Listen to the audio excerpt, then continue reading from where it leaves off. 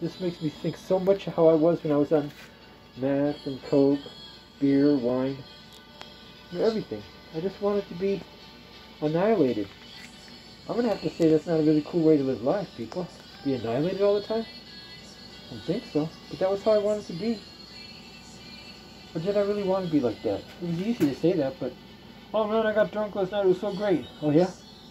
Then somebody would, you know, you can stick a thermometer in a turkey and see what the temperature is inside. Although I don't really want to do that to a poor turkey that's dead. Anyway, if you stuck a thermometer inside of my heart, it would say miserable, stoned, miserable, clean. I was looking for a miracle. Got it clean and sober. Thank you.